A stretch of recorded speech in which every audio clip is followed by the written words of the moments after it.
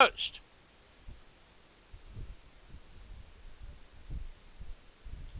And they're off.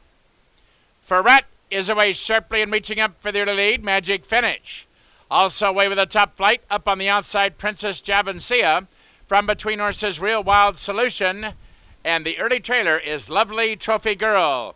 They go to the first turn and they line up 4 across the track. Ferret is along the rail with the lead. Magic Finish moves up from between horses.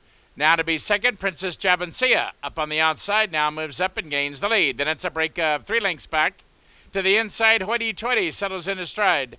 Now to be fourth. Air Force Pig from between horses now fifth.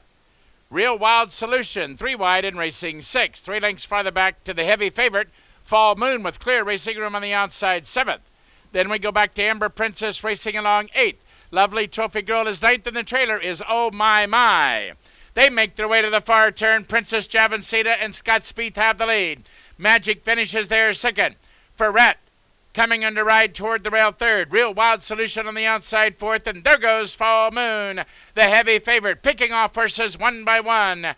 They approach the quarter-mile pole. Princess Javancina still the leader. Real Wild Solution moves up now to be second, and Fall Moon tips to the outside now third. A length and a half farther back to Magic Finish fourth, but meanwhile up front, Princess Javancina is still the leader, and Real Wild Solution runs at the leader second. Fall Moon on the outside, but inside the final furlong, Princess Javancina is still there and still clear on the outside. Fall Moon absolutely flying on late. Fall Moon gets up and takes it in the shadow of the wire from a very game Princess Javancia, and Real Wild Solution was third.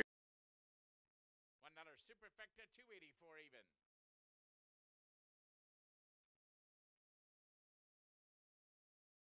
$1 high five, 1336. Next up, 7th race.